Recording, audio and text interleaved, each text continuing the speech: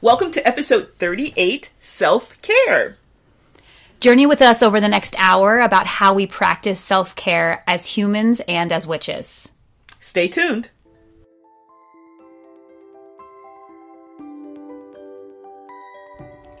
Welcome to the Witchy Wit podcast, where we look at life through a witchy lens. I'm Kimberlyn. I'm Leilani. At Witchy Wit, we explore current events, Ideas, music and books, and experiences in ways that recognize energy and life in every body and everything. We are both real witches. And we bring two real perspectives through the lens of our different ages, Races, and backgrounds. with a healthy skepticism for what we have been told is true. Our conversations are raw, candid, and vulnerable. Join us as we cast a spell to uncover what we each know is true in our intuitive, witchy selves. Welcome to episode 38, Self-Care. Yay! Something that I think is super, super important. Well, we'll discuss it in a bit. In the meantime, let's have a check-in. So, what's been going on with you, either in the mundane or the not-so-mundane world? So I wanted to check in about a crossover from the mundane world into the not-so-mundane world. So you and I have a mutual friend that we both love very much. And what's super cool about her is I think that she is from different parts of our lives, but we figured out we had a mutual friend in her, which I take as validation that she's awesome. Yeah, she's super cool. Like, yeah. When someone cool says someone's cool, Yeah.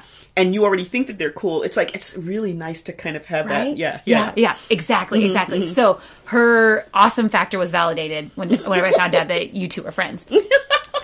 So she bought us necklaces, moon necklaces, and there was a. May I describe them? Yeah. Yeah. So they're on a gold chain, and they're half crescents or crescent moons, I guess. Yeah, crescent moons. And so, do you want us to describe the rest of it, or like what they? They're like I would describe them as like geode texture.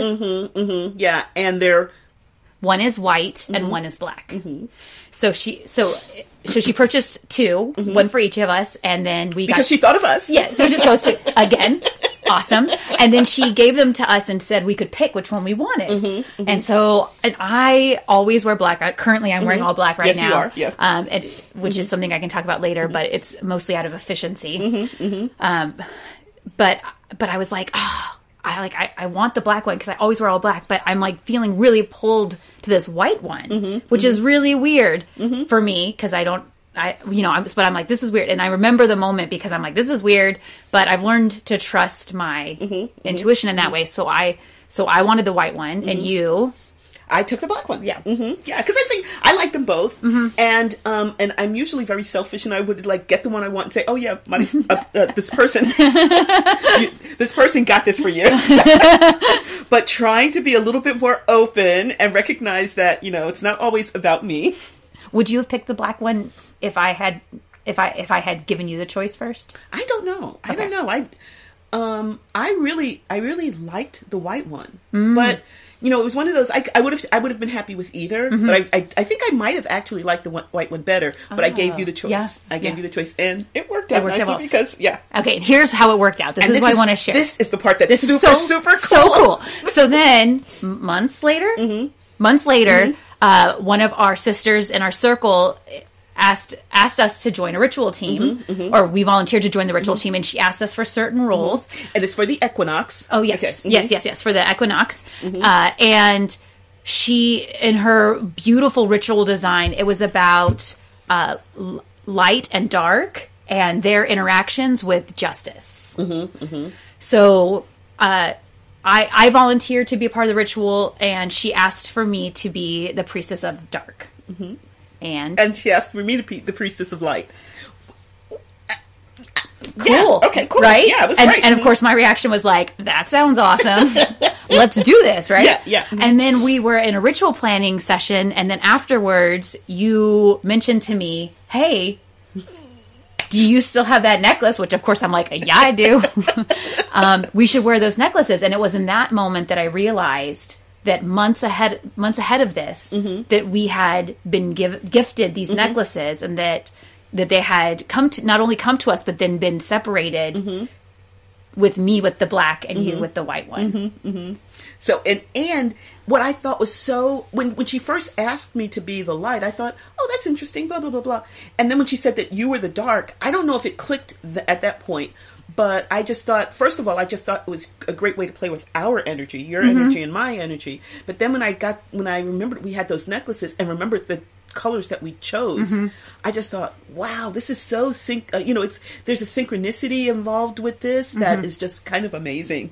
Or maybe people just read us or something. I don't know. Yeah. But I think the reason why I wanted to check in about this, one is it's just cool. But and two, I just appreciate our mutual friend.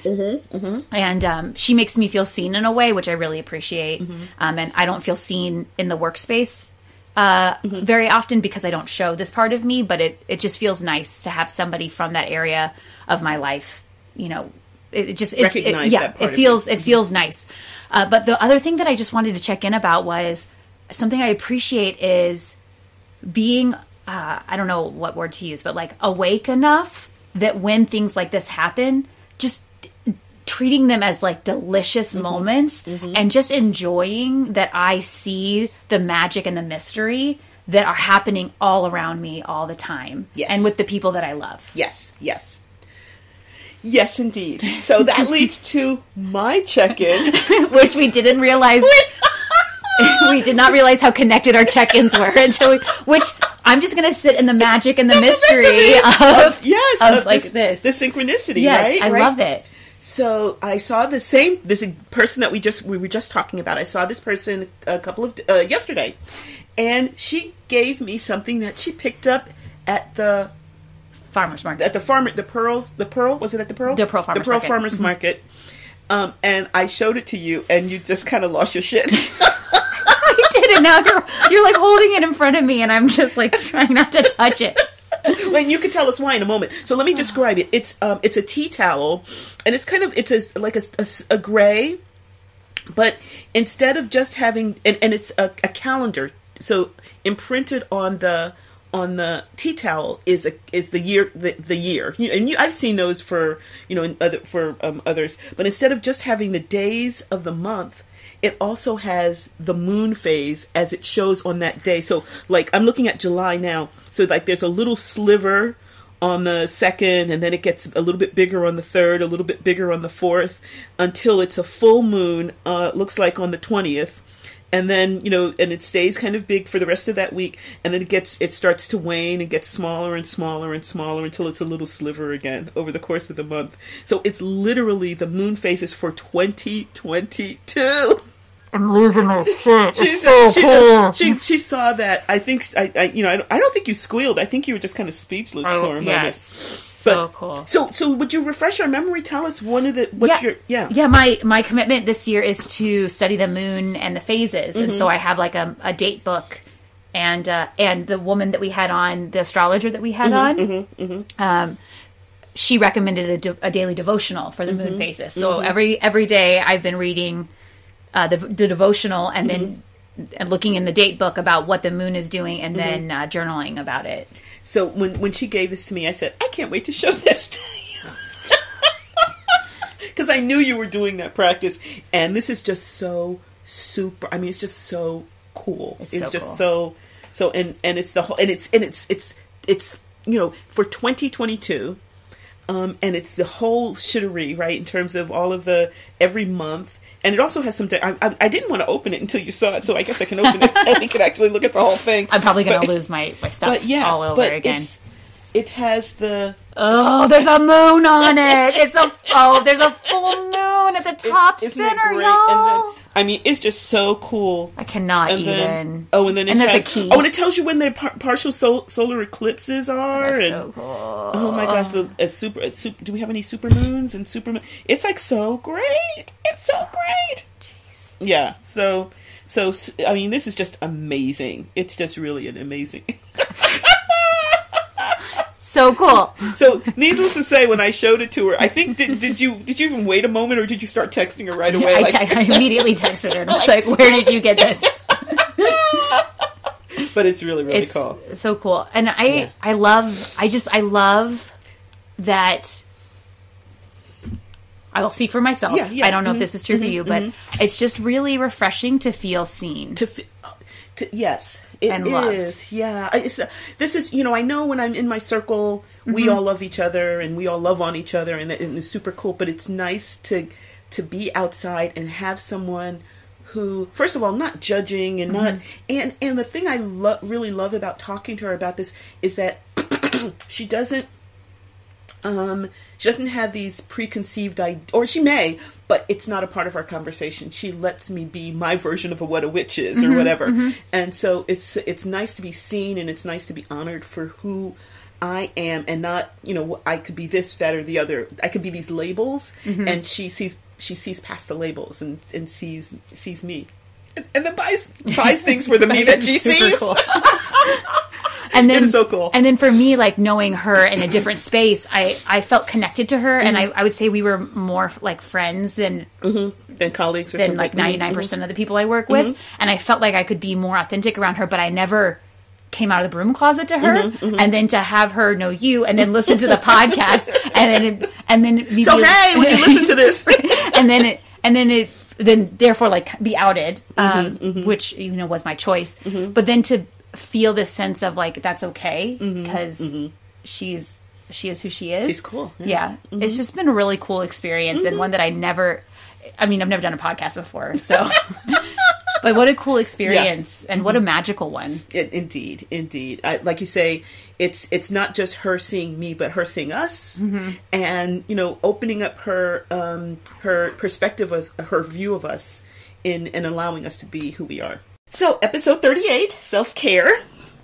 This is, I was going to say I have a love-hate relationship. No, I love self-care.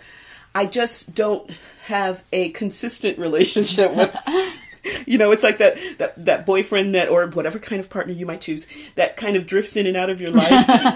And that's self-care for me. What about with you? So I have a negative reaction towards the word self-care. Oh, okay. Because as a teacher, it's so social emotional learning, SEL stuff has come into what I would call a fad recently. Although I do believe it is incredible. I think all good teachers have been doing it forever. We just kind of have started labeling it within the past years as SEL. But a part of that is now they're like, teachers should have self-care. And in my opinion, it's like a Band-Aid being slapped on a crack in a foundation, and they're like, let's do 3 minutes of deep breathing, give you some coloring books with some crayons, and then you're good, right? Like, let's not address class sizes and discipline issues and no money. You're buying like stuff for your students and not getting paid well and all that stuff, and hours spent doing the work at home. So for me, when I hear that, that's like the frame of reference I'm coming from. And when I strip that away and I really think about what are ways that I can take care of myself, that's whenever I come into this, my sense of self-care from that perspective is this like radical warrior type feeling of reclaiming myself. It just feels like this really radical idea. And so now, do I always do it? No. Am I great at it? Not really. But whenever I like center myself and stand in it, it feels like this intense like sense of overcoming all of these things that have just been piled on by our society. So that's a perspective I have. It's funny that you mentioned that because I hadn't thought about that until just now. And when you think of all of the things that we're going to be talking about over the course of the episode, as ways of caring for ourselves, I'm now starting to think of it as this huge team.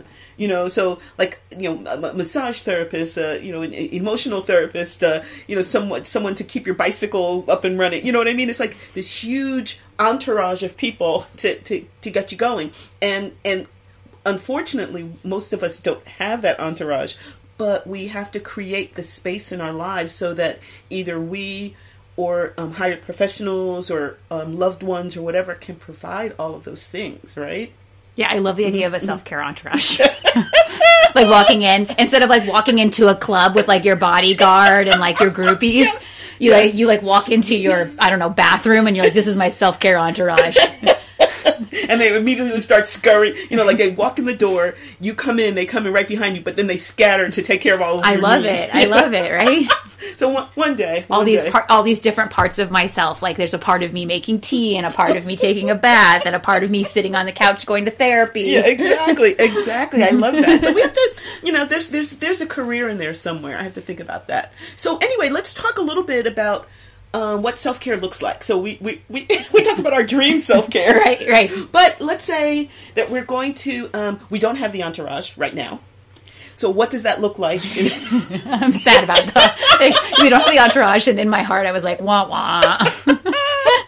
But in lieu of the entourage, what are the, what can that look like today, right? So, what does that look like for you? Self-care for me looks like... May I interrupt you? I'm sorry. Let's start with what it's not. Yeah, it's easier for some reason it's easier for me to start out with what it's not and kind of sweep those things off the table, and then that kind of narrows the field. Okay, that's why there was like a moment, because you were like, I don't want to go in this direction. It's hard for me to voice it. What it's not. It is not. It's not shopping trips. It's not hanging out with large groups of people. It's not social media for me. Do you mean in general or for you? For me. Okay. It's not anything that I would see on the cover of a magazine. Ooh, okay. And therefore it makes it a lot harder as something to sell me. To define, yeah. Yeah, sell me, to define like culturally. But it's just, self-care is not all of those things. Because for me, it's found in these moments of awareness where I have to like stop, hold up, Leilani, what is going on, and then looking inward. So when I describe what it's not, it makes it a little easier for me to turn inward. What about you? What is it not for you? So for me, it's not. Okay, and again, I'm bouncing off of some social cues and social norms that have kind of been fed to me. So for me, it's not just an indulgence. It's not, I mean, it can be, but it's not just indulging myself, nor is it like just spoiling myself or self-soothing. It's actually more a sense of really just like that entourage, giving myself what I need. I mean, it's essentially that idea of, like you said, taking a moment and just saying, okay, now my instinct might be to go get a nice hunk of chocolate cake, but is that would be self-soothing? And there's nothing wrong with self-soothing. Self-soothing can be self-care too, right? But sometimes self-soothing is just self-soothing, right? You're blowing my mind. So the difference between self-soothing and self-care, it's like a Venn diagram. Sometimes they can overlap, but sometimes they're not. So I need to check in with myself and say, Leilani, am I self-soothing or is it self-care? Okay, I'm just gonna... And I can't say this enough. Sometimes you need to bring the anxiety level down. You need to, do something like that, and you need self-soothing. Having said that, often what will be self-soothing for me in those 5 seconds will not necessarily be a long-term soothing or caring for myself. And so that's, and I think that maybe that's the, a part of the difference for me is that, what's best for me in the long term. Yeah. What's really going to actually make me happier, healthier, better, et cetera, et cetera. Wow. And that's self-care. I wanted to share one thing that whenever you brought that up, I have had moments that have been incredibly hard where I have practiced self-care, and the therapist that I was seeing at that time told me, you have to let go of what other people are going to think. You have to let go of that. Yes. You have to just do what is right for you and let go. And maybe to some of our listeners are like, yeah, duh. But that is not. But for me, and it sounds like for you, like that is incredibly difficult for me because of so many parts of who I am are about community and connection. And that's just me personally, as like the way I show up as a human. That's true for me. And I'm sure on some level it's true for everyone. For me, it's like really true. Like really, that's a really intense thing. But I would say some of my most transformative experiences have been where I have practiced self-care in a way that has landed with others in a way where they have accused me of being they don't get it. Yeah, they've accused me of being very selfish. And some of those experiences have been some of the most transformative for me. They've been really painful, but in a way, like what you said about self-soothing, like it may have soothed me in the moment or however, whatever amount of time, but in the long run, that would not have been taking care of me. It's interesting that you said that, because for me, a lot of it, like you said, if it's something that it would be on the cover of a magazine or something like that, that's probably not it for you. And I agree, because part of self-care for me, before I can even get to the self-care, I have to filter out, the messages of society and the demands and of what that looks like, or of my ego, right? Of what self-care really looks like. And at least initially to be able to really practice self-care, I had to think of it as in service to others. So the idea being, you can give and give and give and give, and then until you crap out, and then you can no longer give. So self-care for me was just basically keeping myself going so I could continue to help somebody else. And for a couple of decades, that worked, because I think ultimately I didn't feel like I deserved to take care of myself. I didn't deserve. I think for a long time I felt as if it was indulgent, or I was spoiling myself, or I'm pampering myself, and I don't really need to do this. I need to get out there and go take care of my students, or go help clean someone's house, or whatever. So the only way I could give myself permission, that's the word. Okay. The only way I could give myself permission was to say, I've got to refill the well so that I could continue to be there. I think that's one of the reasons why self-care feels so radical to me. So radical and so countercultural. And so for me, it lights a fire in me in the same way I feel about a lot of things politically and about my faith. But it just feels like this pushing back against all of these things that have been just icky, sticky dumped on me, especially as a woman. Oh, yeah. So by practicing self-care, it just pushes back against all that. And maybe to get closer to the end of our what is it not, can really trigger people. Yeah. So one of the things I said, kind of filtering out, the messages of the dominant culture, because a lot of self-care, and I'm using air quotes, a lot of self-care was drinking or drugging or eating or having, having as much sex as you possibly can. And it wasn't actually helping you to deal and to get better. It was just numbing you. And did we have an episode on this? No, I guess not. Okay. All right. Well, we need to. I would agree. And so what I had to, as I was filtering out that, then I had to, like you're digging through the pile of shit looking for the diamond at the bottom. I've never done that, but I know. I was just think of it as when you go mining for quartz and stuff. Okay, There we crystal go. digging, digging through all the mud to find the crystal. There we go. That's that's something we can at least say we have done. Okay, yes, yeah. but yeah, because I don't, as a rule, I don't dig through shit. She's looking at her glass like.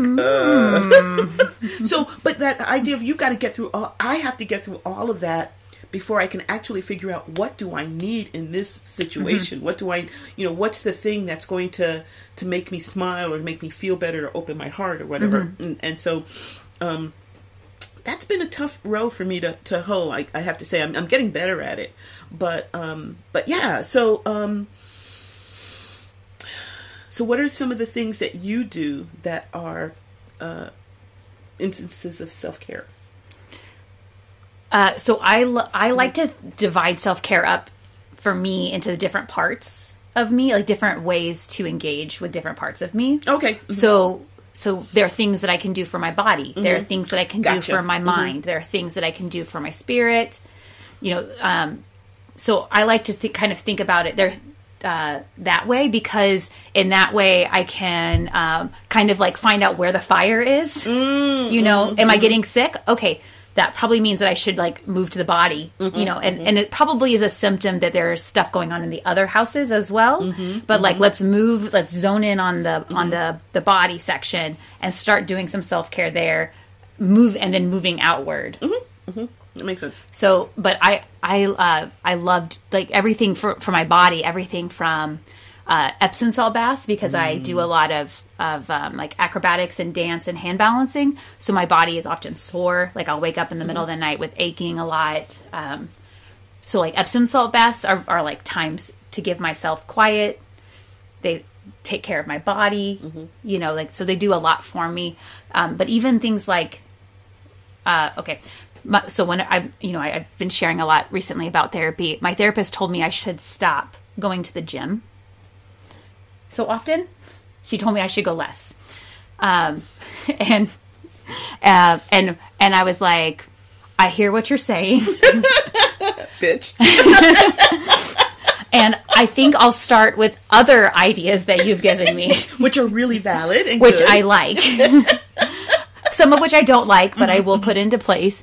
But I hear what you're saying, but I'm gonna say no to that because and I get it. Like, she doesn't know me super well. Like we haven't been working together very long, but the gym is like really important to me, and I'm either there with friends, which is like self-care. Like these people are really good friends of mine, people who love me and care about me and know me and witness me, or I'm by myself and then I have my earbuds in, I'm listening to like my favorite music, I'm working, and like for me it's just, I never leave the gym and feel like, well, that was a waste of my time, I wish I wouldn't have yeah even on my most frustrating days where like maybe I don't do as well as I wanted, I leave and I feel better.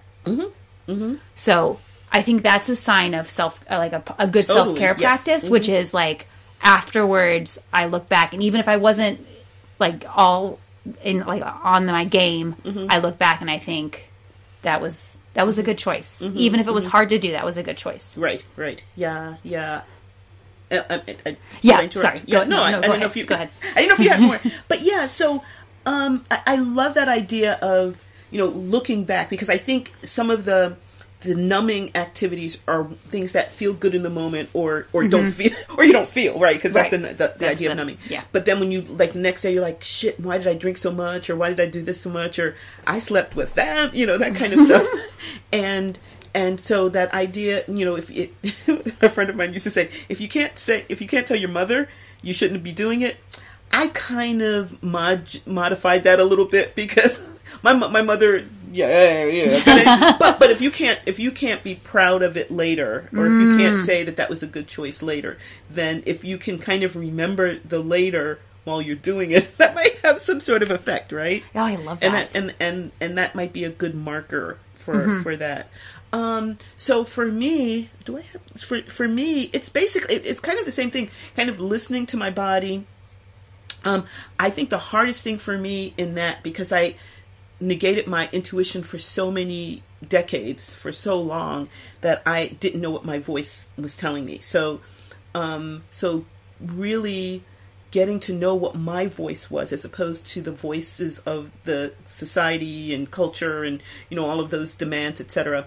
I think was important it is important for me, and I'm still not there yet, but I'm so much better than I was like 20 years ago, 20 years ago, that, a large part of that is just being still, because often my body or my spirit, my heart knows what I need, but I have to slow down enough and, stop, get off the treadmill, and quiet down enough so that I can listen to it. So a large part of knowing what I need for my self-care was just being able to listen and let my body or my heart or whatever tell me what that is. So yeah. You mentioned getting off the treadmill. I know in a previous episode where we were interviewing the Witches Next Door, we talked about mystery blindness and the concept that we're so busy with life that we forget to see like these.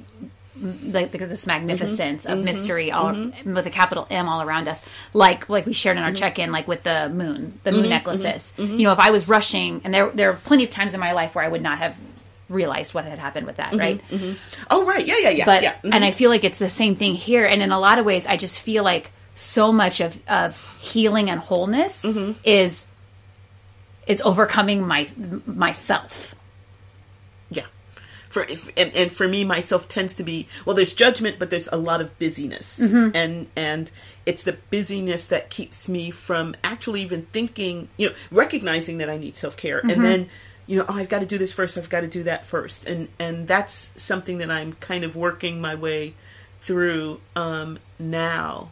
And to come back to what I've said like already a jillion times, but that's one of the reasons why self-care feels so radical. Like, what are we sold by, like, our culture at large? It's like being busy, being better, being faster, being thinner, being louder, being prettier, being like all of these things. And then it's like, what if I stopped with all of that and focused on what I have and take care of this? Exactly. Yes. Yeah. And I feel like that is just so radical. Very much so. Very much so. So I don't, how about we move into, you know, we've been talking about what it is and what it isn't. Like, why should we care? Why should we self-care? Yeah. Well, you know, why is it so important? You mentioned, you know, how in some of this, maybe in schools, etc., that it's kind of this, it's now this phrase, this mantra that's used, and people say it's important, but they must not think it, because if they did, they'd actually do the thing and not do performative self-care. Performative self-care. Oh my gosh. Thank you so much for that. Yes, that is exactly what it is. Yeah. So in your opinion, what you know, why is it so important? Well, I think it's so important because I never use these words until right now. But as you said, it gets us off of the treadmill. I think it's so important because it gets at what I think is one of my major issues in my life, which is I'm so busy living, I forget to live. So, and then what ends up happening is my house is on fire. And I'm like, okay, well, I will put that out as soon as I finish the thing. And then I get over there, you know, and then my house is burned down. And the house is me, right? And that self-care is a way that I can, if I am paying attention enough, I can smell the smoke, maybe before the fire gets out of control, or even before that, I can notice that my outlet needs replaced or something. I was going right? to say, yeah, like you can be proactive and actually create a situation where the fire won't happen. Exactly. And sometimes I feel like I'm like on it, and I notice that the outlet needs to be replaced so that I don't, like, you know, spark a fire. But other times I notice that something is happening. Like most recently during the pandemic, like I noticed that I was having these like emotional outburst thingies, and I was like, what the heck is this? This isn't Leilani. Like this isn't how I show up. And then through that I was able to unpack. But there are so many versions of me that would not have done that. And then the house would have caught on fire, you know? Yeah. So that's why I think it's important. It is that it's a way of mitigating some really serious things, and I don't want my life to be constantly putting out house fires, right? And then living with those consequences. What about you? What do you think? Yeah, so I'm glad you asked, because now I have to think about it. So here, I think a big portion of it for me is when I'm on my game in terms of self-care, I'm prioritizing. I'm seeing me the way I am, and I'm making that a priority. Seeing me a priority. That's hard.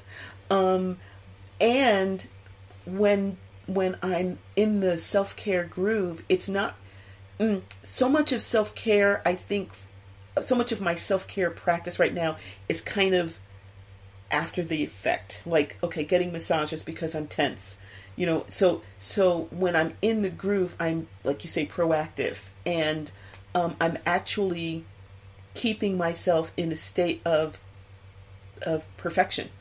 And perfection not meaning, not this idea where everything, like I'm skinny, I'm this, I'm that, but my body is doing what it does best. My mind is doing what it does best. My heart is open.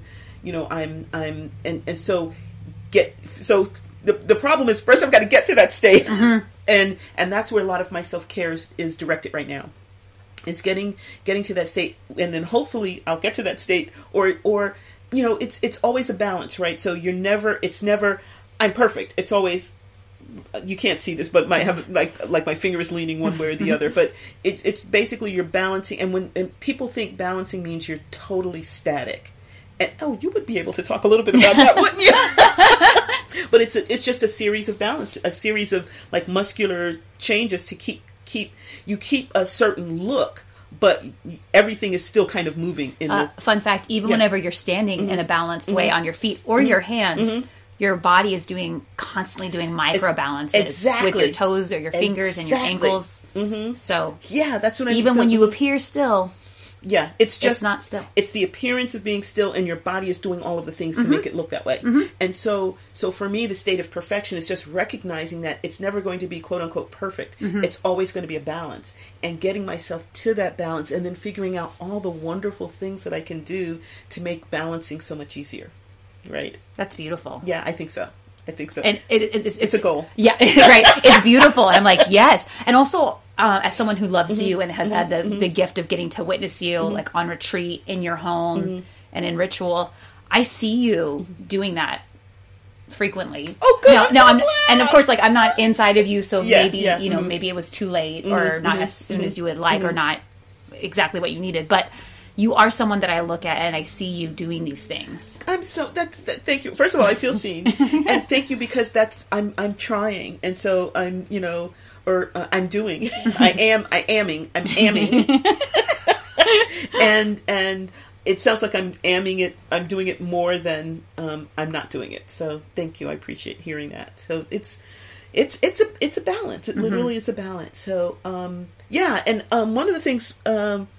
I was just saying that to kind of, one of the ways that I kept that going, I mentioned on a number of occasions that I'm Enneagram 2 or 3, it depends on who you talk to and which quiz I've done. But that idea of, giving, the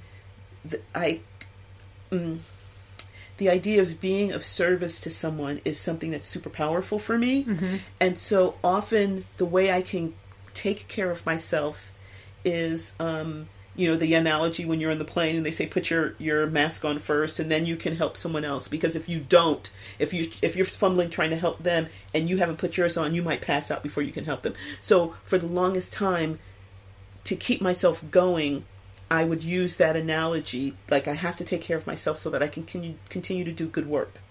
And my goal is to make it less a means to an end and more just, not even an end or a goal itself, but just a thing that is, right? And so that I don't have to work towards, that it doesn't have to be, I should do this because, it's just a matter of that's who I am. So I love that. And a lot of times for me, sometimes I have to release the reason why and just be like, this is...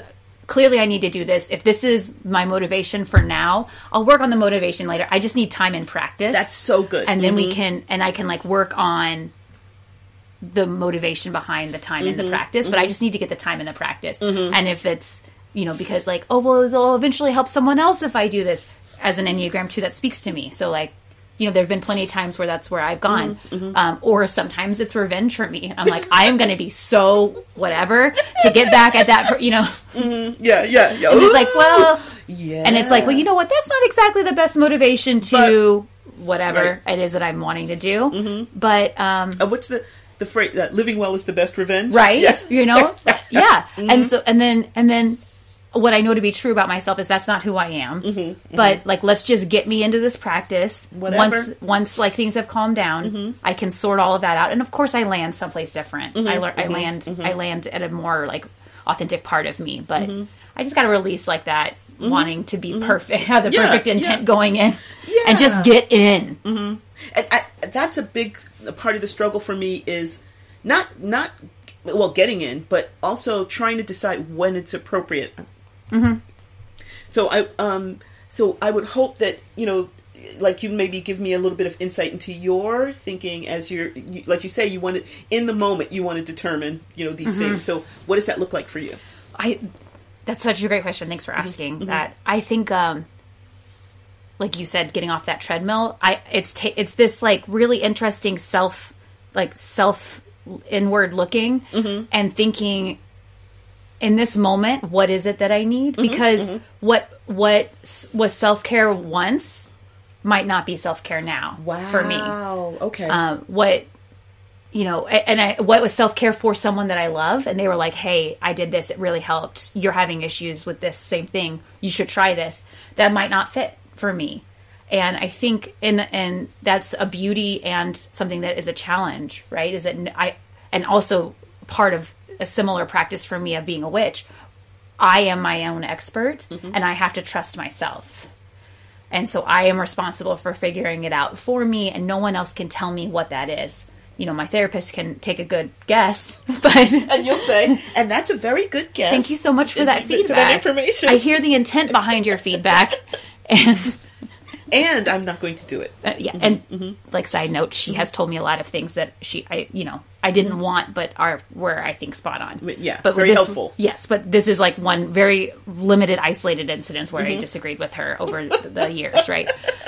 But I think like really focusing on what do I need in this moment, and it might not be what's right for someone else. It might not be what worked for me before. And in fact, I ran into this weekend. There's a dance competition coming up next weekend. And previous to the pandemic, going to a dance competition would have been this amazing act of self-care for me. I pull myself out of my life for a week. I dance until 4 a.m. I'm just so totally focused on me. My body is happy. I come back lighter and energized. And it's just so wonderful, and I go and I work harder and I like all areas of my life are improved. And I noticed I was angry at myself because I had chosen not to go. Oh, wow. It's next weekend. Wow. Yeah. And I had chosen not to go. And part of it was like, this is what this always works for you. Why aren't you doing this? Yeah. Well, it worked for me before the pandemic. The me right now, I don't think could handle it. It's too much. It's too much. It's too stressful, too intense, too long, too many people. And I think I don't think it would be good. But I'm even struggling with myself to tell myself that, like, there's an argument inside of me and it's like, suck it up, buttercup, and just go. And then the other part of me is like, calm down. Said with such love. That's what I hear in my head. Straighten your ponytail and get your ass to that dance competition. And then there's another part of me that's like, that's a different version of you, Leilani. The Leilani that's showing up right now, that's not going to serve you. And that very calm, confidently spoken but quiet part of me is just getting like yelled at by the other part of me. Oh, I love that image. Yeah, that's pretty powerful. Yeah, neat. One thing that we've kind of written down here is self-care is witchy as fuck. It's waff. It's waff. It's waff. Would you care to share? Yeah. Okay. So I think going back to something we've spoken about before, I think it's really radical and it pushes back against a lot of things in our culture, which I also think is witchy as fuck. Yeah. But I think this idea of I am my own expert. I am in charge of myself, and I am therefore in charge of self-maintenance and keeping my authenticity and my energy up in the way that it needs to be. So I think that it's incredibly witchy when I look at it from that perspective, and I have to get past all these cultural messages and things so that I can do my own personal magic so that to take care of myself to then do my magic. That is such a excellent point. I kind of froze when you were saying that because, that idea, like you say, you are your own, did you say expert, authority? Mm-hmm. Your own. So we get these messages, there's, people say, well, when this happens, you should do this. And when that's happened, as if we're all kind of cut from the same cloth. And so, first of all, I love the point that you made about just being witchy is countercultural. And then the idea of no matter what people say, of saying, this is true for me. This leads back to our first episode. Was that authenticity? Yeah. That this is true for me. Particularly when people give you advice. Thank you very much. And if you want to respond to it, and what I think is best for me is blah. And but that's so hard because we're not supported in that type of thinking. And so good on you. Good on you. Thank you. I wanted to share a story about our sure. circle. Years ago in our circle, and you were a part of this process. Years ago in our circle, it was identified that the priestesses were having burnout. We were overworked. And none of us told any of the other... We all felt as if it's just me. It's just me, right? Which I think is reflective of our culture, right? This must be a me problem, not a we problem, because it's just... everybody else seems to be doing fine. I should be better. I should be stronger. I should be doing more. I'm weak. I'm not good enough, whatever it is that we think, right? Well, then we all came together for a retreat and we figured out that everyone, literally all of us, were feeling this same way. And because of that, and this is something that has really inspired my own life, we totally overhauled our circle into a way that would make it sustainable. That's exactly right. Yeah. For everyone, not just us, but for everyone. Dramatically, literally throughout the basic premises of what we were doing and saying, now what if we just started from scratch? And we had some women who sat and kind of figured that out, and it was so radical for us. And it was radical for a number of people in our circle. I think, did we go to half the number of women that we had originally? Yeah, before the process started. I remember, and this isn't a judgment on them or anything, but that wasn't their jam. But there were some people who were like, "This is great, it's not for me," and they left, which I totally honor. And it was interesting to me. There were some women that it pissed off. They were furious. It was, which I did not expect. I expected some people to, be like, This is not for me, best of luck. But the anger that it sparked, and the pushback from some really surprised me. And what I realized was that is a symptom of this resistance to this practice of self-care. Self-care and self-responsibility, right? Because when you if you're taking responsibility for your self-care, you can't blame anyone else. If you're, if things are not going well, and that's radical. We're kind of encouraged in our culture now to blame someone or someone else for our problems. And I think that's witchy as fuck, right? So if my life is not going the way that I want, I have to go to myself. And of course, there are things outside of ourselves. Totally, so I'm not, I do understand that there are things going on beyond our control. And for certain things in my life, I am the one that is to take responsibility. And when I start sensing that I want to blame others, that's a good cue for me to say, I need to look at this, probably practice some self-care, because hold up, get off the treadmill, right? Or jump into some major cultural reform and go to a protest or something. But I just did an intensive this past weekend, and one of the things that the facilitator said is that we can't control the outside world, but we can control our response to it. And so a part of that response is, okay, so this is the crap that's going on around me right now. How can I best be myself within the limitations of the world around me? And so self-care, I think, is that mitigating factor, is that kind of corridor or portal between where you are and the outside world and how you're going to interact with it. And so, yeah. I think that, when you just said, that corridor to the outside world, how I'm going to interact with it, that's one of the things I think that makes self-care so witchy, that we I'm going to speak for me as a witch, and what I see with a lot of other people who claim that title as a witch. I have this tool. I have this magical tool of magic in my ritual technology, kit, and my technology for life kit that I can use to shape myself and the world around me. And so whenever I think about how can I incorporate my witchiness into my self-care, for me, making my tea every morning is really a practice of self-care. But then, like, what if I up my ante, and what if I added magic to my tea? What if like the woman that we had on one of our podcast episodes earlier, Setsuna, talked about stirring intent into her tea. What if I stirred my self-care intent into my tea? What if I used magical bath salts, that were energized by our circle in my bath? So it's like I can do so much with the practice of self-care, but I can do so much more if I practice self-care with my magic added. Totally. So you're going to laugh. Okay. Be prepared. Okay. So one way that I'm practicing, so this is just a little bit of mental quiet. So, I play video games on my phone, and I'm cheap, so I never get the paid version. I always get the one with the ads. Okay. And so what I do is, it used to be I'm like playing my game or whatever, and then, when you go to your next level or something, there's an ad that pops up, and I use and try to keep hitting the stuff, and then it would send you to where you can go buy it, and then I'd be so frustrated. Now, I just close my eyes, and I have a couple of phrases that I say to myself, and so I take a moment. A moment of quiet. So I use that as my reminder. My video game ads give me a moment to just stop and take a little bit of inventory and see where I am. Usually I'm in the bathroom, but that's neither here nor there.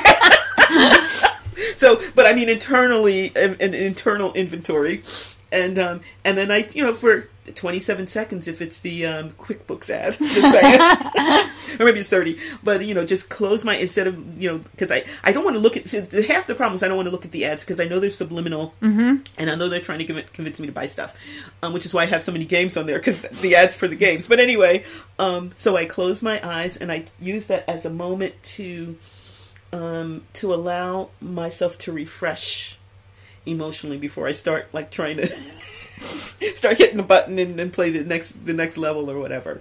I find that so radical, though. You're like, not only am I not going to look at you, I'm going to turn inward. QuickBooks.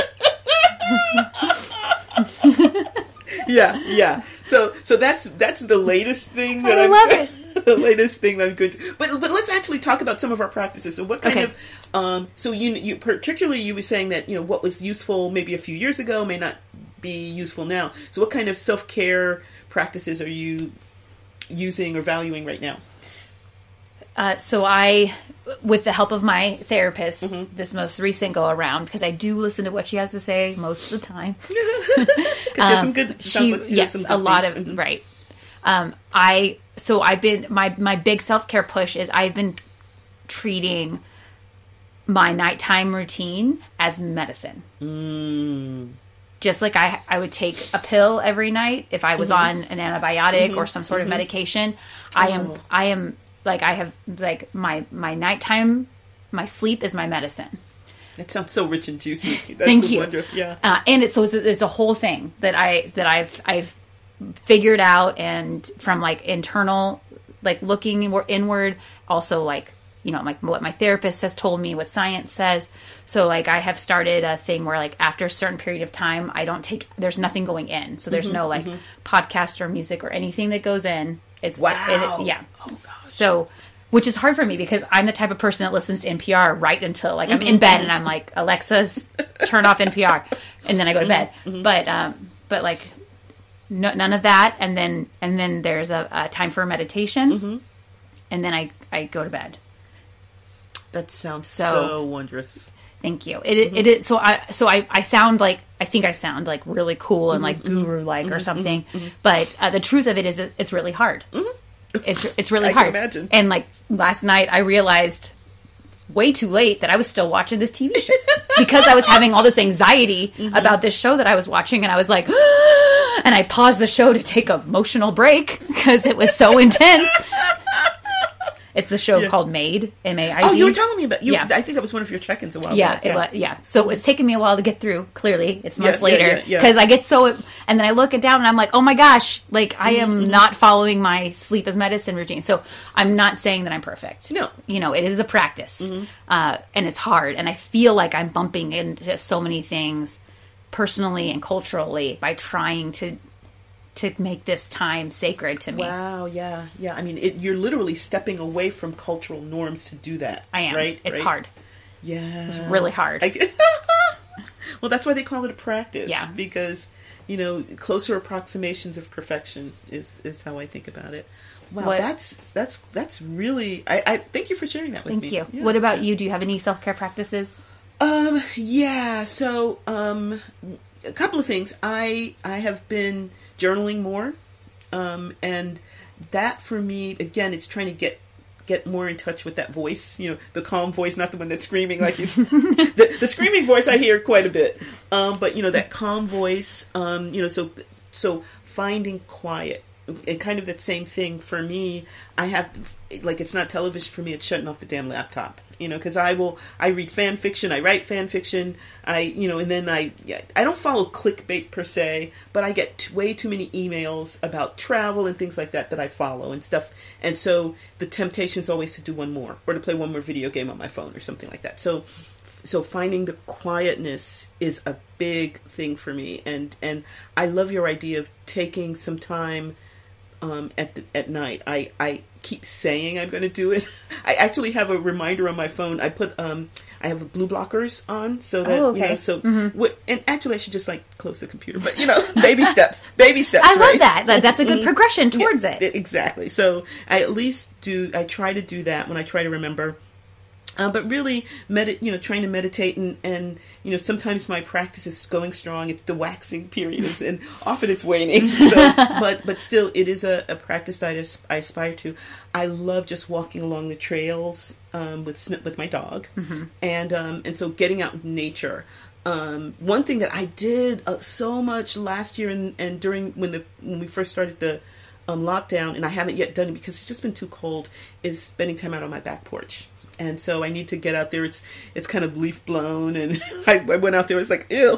It would take me too long to, you know, like I wanted to go out there for like a 15-minute thing, but before I could relax for 15 minutes, I'd have to spend like 45 minutes to clean it. So I haven't really been able to do that. But I think a lot of it for me is quietness. One thing that I have been doing more regularly, because actually a friend of mine is getting her massage certificate. Mm-hmm. And so she needs someone to practice on. So I've been going and getting a massage like every couple of weeks. Oh my gosh. So yeah. You're so helpful. I know. I know. See, I'm helping her. It's a win-win. It's a win-win. Yes. Yeah. So I'm helping her. She's getting more practice. She's getting her hours in towards her certification. And I'm getting a massage every other week. So I want to continue to do that. One of the things that, and I don't know if we've mentioned this, but as an older woman who's not sexually active, I find that I don't, and because of the pandemic, I think that's a part of it too. I find that I'm getting skin sick, you know, like contact. Yeah, it's contact, and so the massage really helps that. I remember, this was easily 30 years ago. I was kind of going through the same a dry spell, and it was the same thing where I was just not getting any physical contact. And I remember the first time I had a massage, it might have been the first time in a couple of years. I just cried during the whole thing. I was just sobbing during the whole thing. And I remember the massage therapist, she said something. I said, I'm fine, really, really. And then later we talked and she said that has happened to her before, particularly with older people, which I am now. So you know, because you get pushed out of kind of the stream of human interaction, and I don't realize how much touch, you know, is important. You know, so anyway, so that's a really important thing for me, and something that that I used to do, and I haven't because of the pandemic, and I'm going to start adding it back in, are mani-pedis. You know, just go because someone is basically like kneeling at your feet, taking care of your feet. It's beautiful. And you know, quite frankly, like it's as you get older, it's harder to get down there and work on your rocky pigs, as my friend used to say. So So that's very pampering. That's something that I would have considered years ago an indulgence, and it may still be, but it's something that just knowing, just having that contact, the physical contact, resting my feet and having someone work on my feet that I don't have to do, and then I come out of it looking cute and feeling pretty, you know. So I think that's a large part of it for me. Ooh, and then making music, as you know. One thing that I started doing I hadn't done in a long time is I hadn't been playing the piano. I've been, drumming and all this other kind of stuff, but I've gone back and I've gotten out my Beethoven sonatas and, playing through those. So that's been super, super helpful. So that's been a lot of it. One thing that I didn't realize, because it's been different on Zoom, but particularly after this last ritual that we were talking about, where I shouldn't mention, in we might have to cut this, but a part of it, we were totally draped, and so when I'm draped, it's covering my face, I can really sink into, even though I'm still kind of linear, because we have to make sure we do what we're supposed to do, but it's easier to kind of sink into it. So afterwards, I was fine driving home, but that night I was just kind of woo. So I remember that, but I haven't had that effect with Zoom rituals. So ritual aftermath for me is another way of taking care of myself, because one thing I'd like to jump into before we move on to the poem that we have is just this has been a lot, for us to talk, and we've talked for probably about an hour-ish, but I think I just want to come back to the concept that this is a challenge, I think, and I think that it's such a challenge for a lot of reasons, but especially reasons that have been imposed onto us by the culture at large, by gender stereotypes, just things that are not things that I would say are not my own, but that have been placed on me, right? So I just would like to send our listeners, if they're struggling with this, just send them some love and some understanding, and then maybe offer them some, I don't know what to say. I don't want to say advice. Offer them some suggestion, or maybe share with some of our experience and some things that have felt good for us. And so, my biggest offering that I would say is, for me, trying not to fix everything at once, but instead starting small, even if it's a 30-second self-care practice every day. Because one of the things that I was reading about self-care is that it's not supposed to be like a one and done, it's a practice, right? It's a continued thing. So, and actually tying it to something mundane and repetitive that you're already doing, while I brush my teeth, I'm going to say 3 things that I'm grateful for. Or while I'm sitting in my car at the stoplight before I turn into my office, I'm going to take 3 deep breaths, So something like that. Yeah. Or while I'm waiting for my ads to load in my video game, I can take a moment to just kind of say my mantra. Yeah, I totally agree. I think the idea that it's a practice, and actually the smaller you make it, the easier it is to incorporate. If it's going to be, okay, I'm going to go get a massage and I'm going to get a mani-pedi, and then I'm going to go out and, sit under a tree, and, then you've got to find that 5 hours to do that, right? But if it's something that you can do in 10, 15, 5 minutes, 20 seconds or whatever, I think that's going to probably be much more easily incorporated into a schedule or into a day, and actually might continue. It might be more sustainable. Can I just mention one after kind of side effect of this work that I've been doing to try to figure out what I need is an insight that I've gotten about, that has nothing to do with self, or maybe on kind of peripherally, maybe it's self-care adjacent, is I have realized that I have a number of relationships where I give, and people take. And so one of the insights that I've gotten from, just thinking about being more aware of what I need, is that I have begun to realize that I need a lot more reciprocal relationships in my life. And so that's something that I've been kind of kind of been rolling around in my head, and I don't know what that looks like, but that's an insight that just really came to me in the past, say, week or so. And like I said, I don't know what to do with it, but I think that was huge for me, because I wouldn't have admitted something like that to myself 5 years ago. That's a really powerful realization. Mm-hmm. That's a lot. Mm-hmm. Mm-hmm. Really, yeah. Like I said, I don't know what to do with it, but that idea of, of the give and take, and I think so. Part of it, I think, is I maybe I didn't feel like I deserved it, or I didn't do enough to earn it, or whatever. But now I know, this is something that I should have, and so I don't know how I'm going to get it, but that's something that that came from the work that I've done thus far. So the poem that we're going to read today is by a poet named Rupi Kaur, and the title is "I Am Complete, Simply Because I Am Imperfect." Rupi Kaur is a Canadian poet. She's also an illustrator and a photographer and an author. She was born in Punjab, India, but she immigrated to Canada as a young person, and she became a what some people call an Insta poet. I love that. Which is which I'm an elder millennial, so I barely have this, but it means that she became like famous on Instagram. An Insta poet, okay, as opposed to an Instapot. No, never mind. An Instapot. Yeah. Well, then she could make yummy food really quickly. Yeah, I guess. Okay, sorry. Okay, we think we are lost, while our fuller, found, and complete selves are somewhere in the future. We get on our hands and knees thinking self-improvement will help us reach them, but this finding ourselves bullshit is never going to end. I'm tired of putting off living until I have more information on who I am. I'm a new person every month, always becoming and unbecoming, only to become again.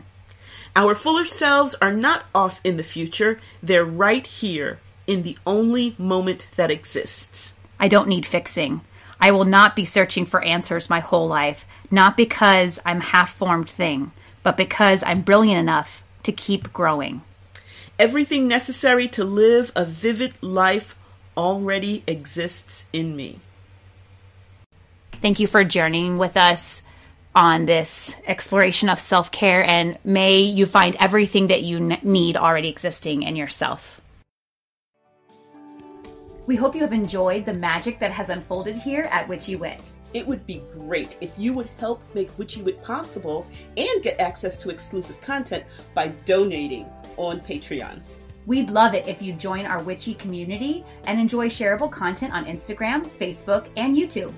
Would you do us a big favor and support us by rating and reviewing us wherever you get your podcasts? It's free and helps witchy folks find us.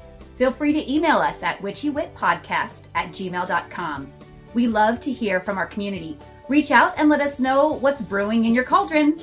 New episodes are released every second and fourth Friday. Follow us on your favorite podcasting platform so our episodes go right to your playlist. You can listen as you ride your broom. Stay witchy, y'all!